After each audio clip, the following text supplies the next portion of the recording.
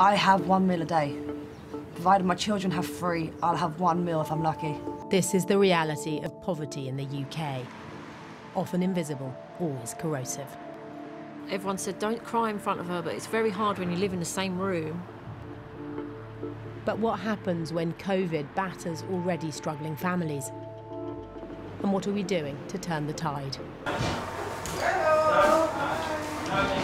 We've been serving here since June 2020.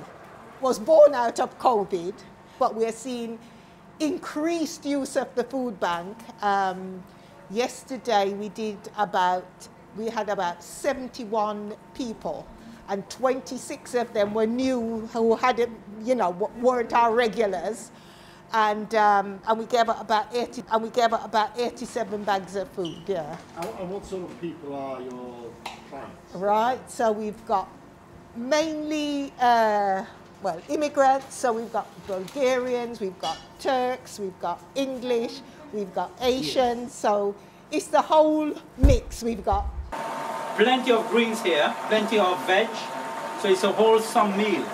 I actually started volunteering during the first lockdown, so that would have been about either April or May. It was just a weird time. I didn't have to worry about work, and I just thought, what can I do? And there was a call for help, so I just answered it.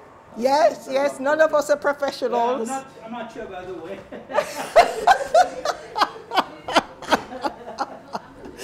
So, yes.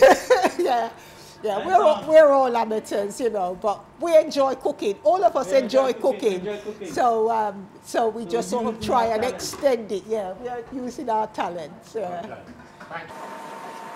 We want them to have to enjoy the meal and to have all the goodness in the food, So we're having Chinese today because our Mauritian contingent are cooking, and they sort of always like to bring a different flavour or variety to it. So,